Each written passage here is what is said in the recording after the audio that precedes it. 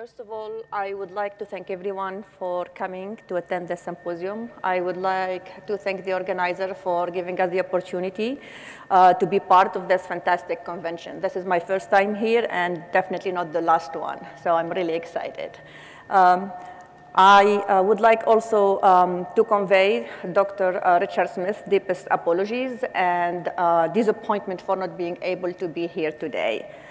So today I'm going to talk to you about the complexities of genetic hearing loss. And I'm going to show you that these complexities happen at several levels. As Dr. Friedman said, hearing loss is the most common sensory disorder. And it is affecting over 400 million people worldwide. And interestingly, this number is predicted to double by the 2050 year 2050. Even amongst other genetic disorders, hearing loss is one of the most common disorders. One of the most striking characteristics of hearing loss is its clinical heterogeneity or phenotypic heterogeneity. So hearing loss could be non-syndromic and syndromic. It could be sensorineural or conductive. There is a difference in the onset of hearing loss, the severity of the hearing loss, the frequencies affected, the symmetry, and the progression. When we look at audiogram, as you are all familiar with this, you can sometimes actually, just looking at the audio profile, how the audiogram looks like, you can predict which gene is the causative for this family. For example, as you see there, WFS1 is really known for low frequency hearing loss. Some other genes, like autosomal dominant, generally and usually most of them start with high frequency hearing loss. Something like GJB2, it's profound flat across all frequencies. It's not surprising that this complex clinical heterogeneity is actually mirrored at the genetic level with the identification of over 150 genes causally linked to deafness.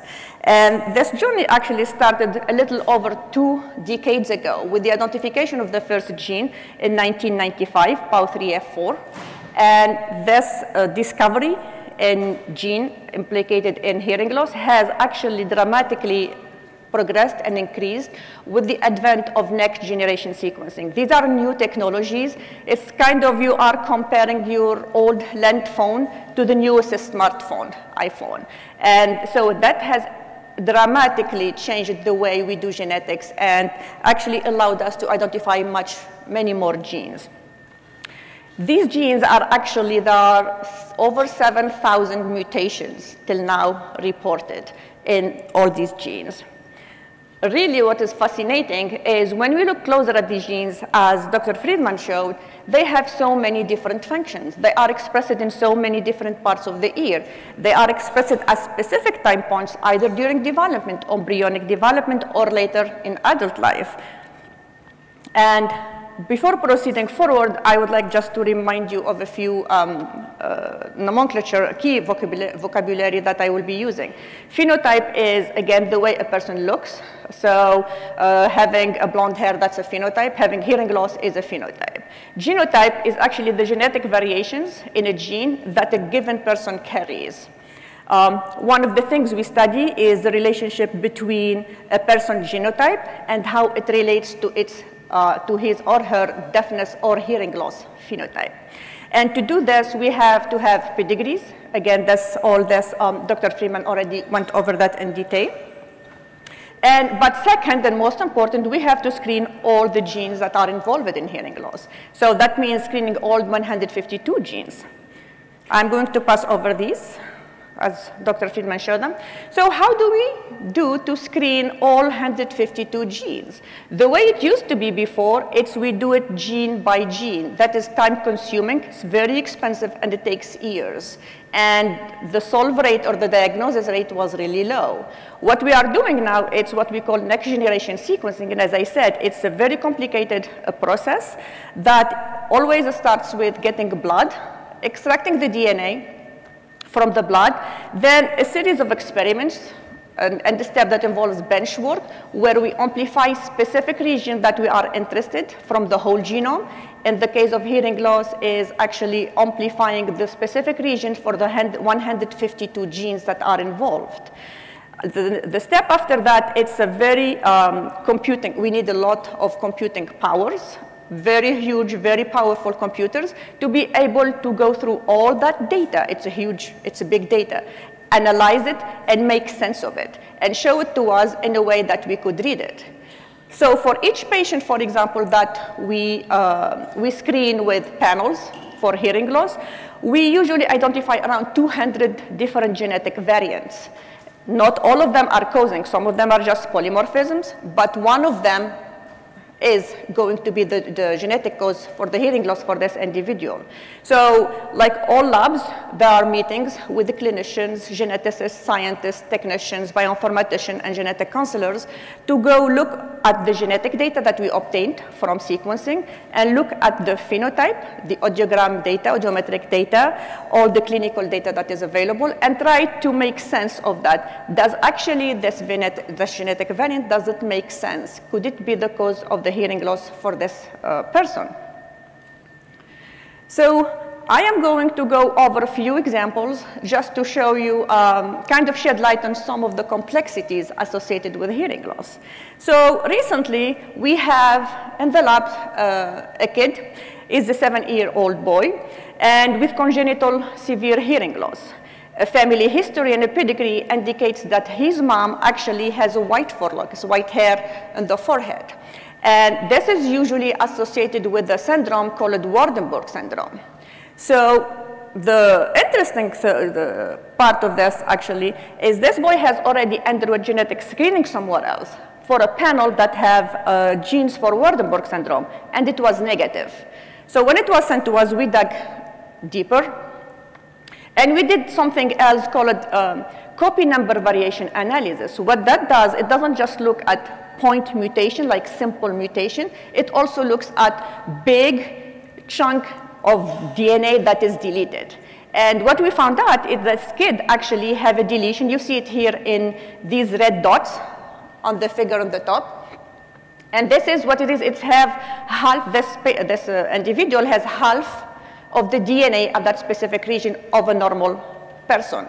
So, and that gene was actually SOX10, which is involved in Waardenburg syndrome. This is actually the lesson learned from here, is that genetic testing has to be comprehensive. It has to be screening for all genes and has to be mostly involving copy number variation analysis.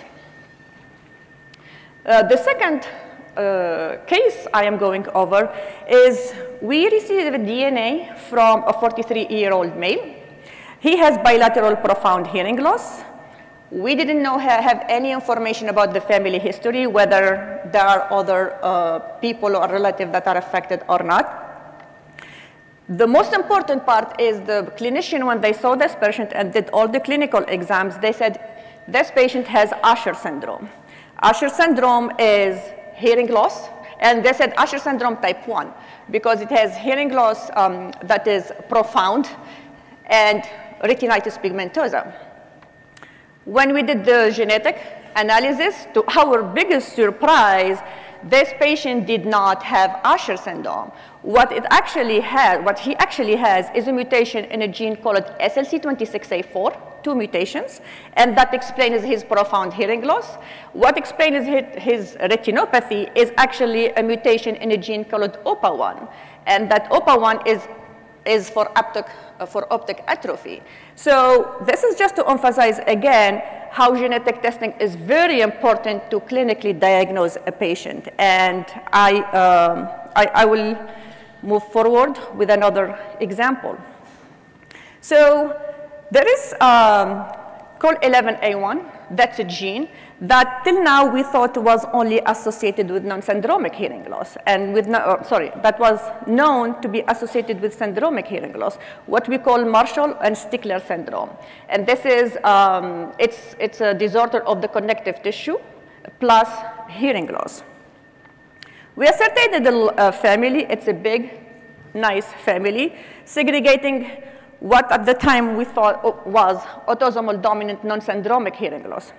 Actually, the journey to discover the gene responsible for this family hearing loss lasted over 2 decades. We received the DNA in 1998, and we were unsuccessful in diagnosing or finding the genetic cause of this family. And this is because, again, technology limitations, sequencing limitations, and also human errors and human assumptions.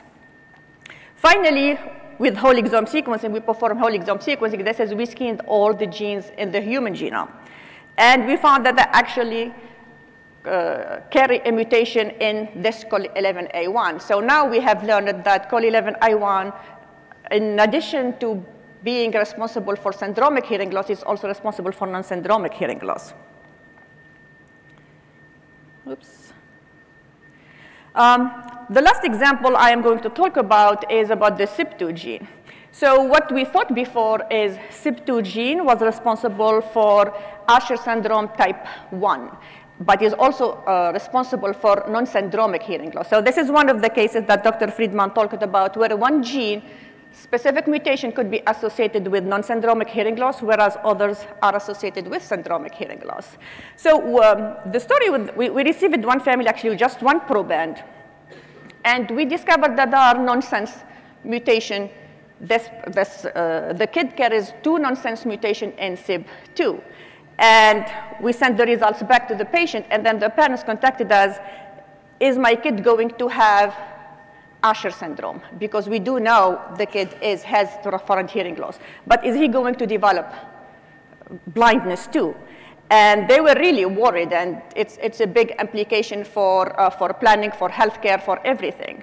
And we had an outstanding grad student, Kevin Booth. He was not convinced of the association between SIPTU and Usher syndrome, because usually the way we know is nonsense or truncating mutations in genes cause Usher syndrome, whereas the missense ones do not, or usually are associated with non-syndromic. Anyway, he investigated more families.